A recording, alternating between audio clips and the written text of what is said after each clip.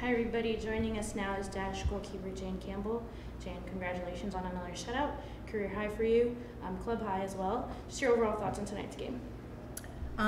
It was not the prettiest, but that's sometimes the game of football, and we are pumped to have 3 points away here. Gotham is an incredible group. They're super electric up top and have tons and tons of talent, so we knew coming here would be quite a challenge, but one game at a time for us in the Dash, and that's kind of our mentality right now. So definitely a huge defensive effort from the entire group, everyone at home as well. So yeah, pumped to get 3 points. Perfect. We'll go here to the room with John Lupo. Jane, first of all, congratulations on that performance. Honestly, that was one of the best goalkeeping performances I've seen all season.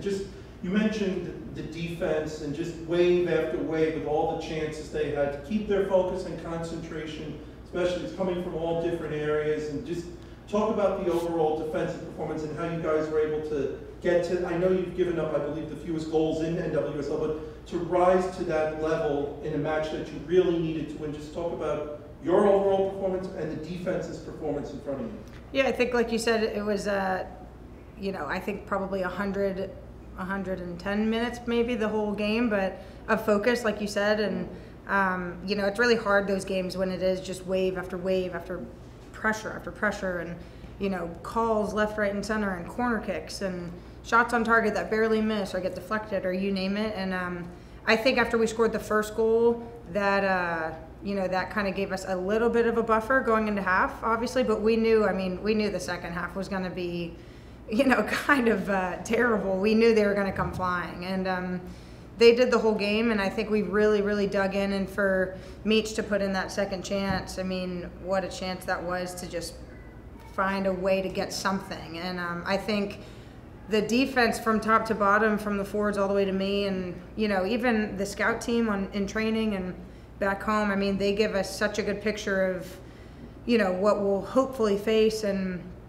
I think if we can defensively just dig in every game, it just relieves so much pressure for the people who are really attacking minded. And so I think every game, especially the back three, back five, back four, we really try to just relieve as much pressure as we can to kind of let everyone in front of us play freely. So if we just do the dirty work and keep a 0 or keep a low number on our score sheet, then hopefully it gives them a bit of confidence to go out there and put a few away. So I'm super proud of the group, and it was a gritty, tough, ugly performance, but we'll take the 3 points.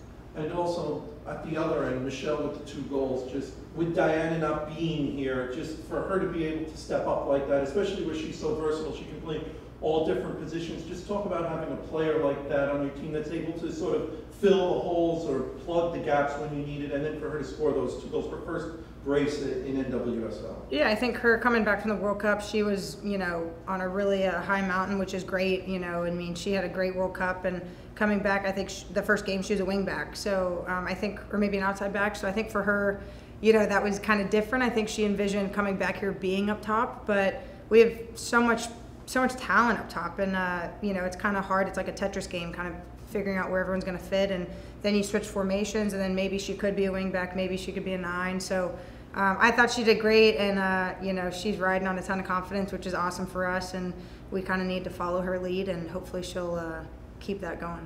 Great. Thank you. Perfect. Thank you, Theo. We'll go to you next. Hi, Jane. Congratulations on the win and another clean sheet. It's incredible what you're putting together this season. On that note, just chatting to Sarah, I asked her, who's the best goalkeeper in the NWSL? She said you. Would being named, best goalkeeper of the year mean anything to you? Do individual awards mean anything to you? I think that's very flattering from Coach Sarah. At the end of the day, the shutout record we got for the Dash this year is a huge testament to the whole group. You can say it's the back 4, the back 3, back 5, but it's the whole team. The work we put in every day in training defensively, through the whole group. The girls who aren't here, the whole goalkeeper unit, Matt, the goalkeeper coach, they really deserve the credit. It's not just me.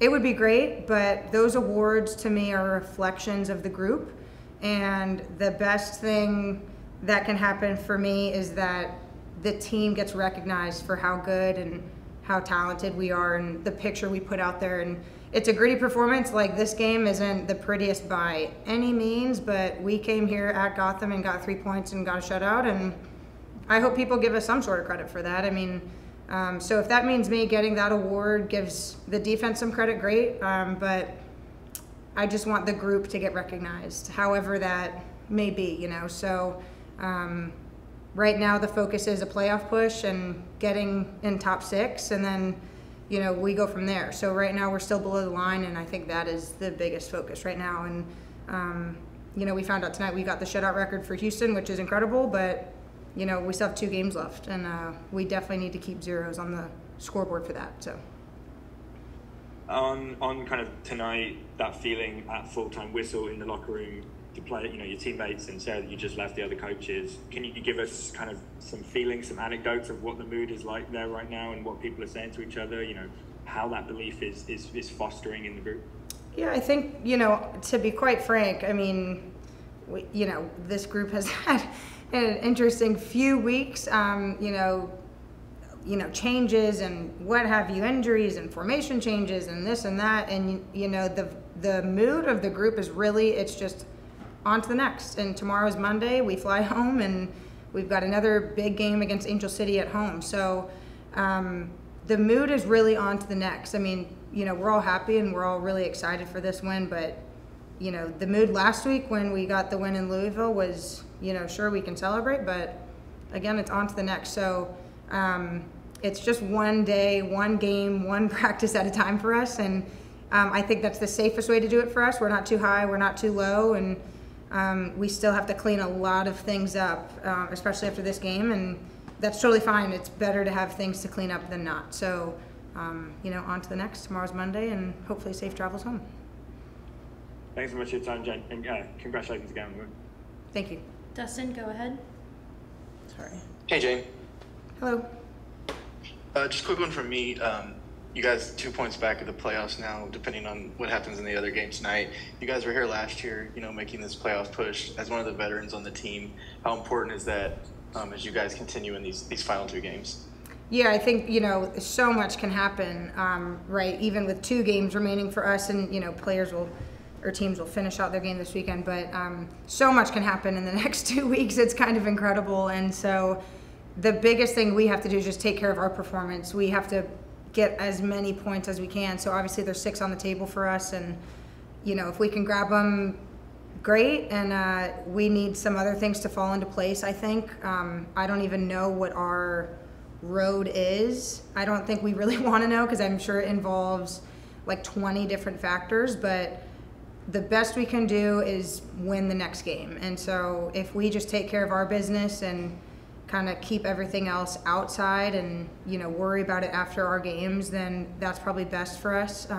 It's all a bunch of distractions, which is great. You know, it's super cool that the league is so exciting right now. I mean, everyone's, you know, checking Twitter and the standings left, right, and center, which is great. But for us, it's really just one game at a time, and we've got 6 points to go get, and you know, who knows what's going to happen, but our focus is to get 3 at home for our final home game, and we'll go from there. Thanks. Safe travels. Perfect. Thank you. Thank you, everybody. We'll have media resources out later tonight. Thank you.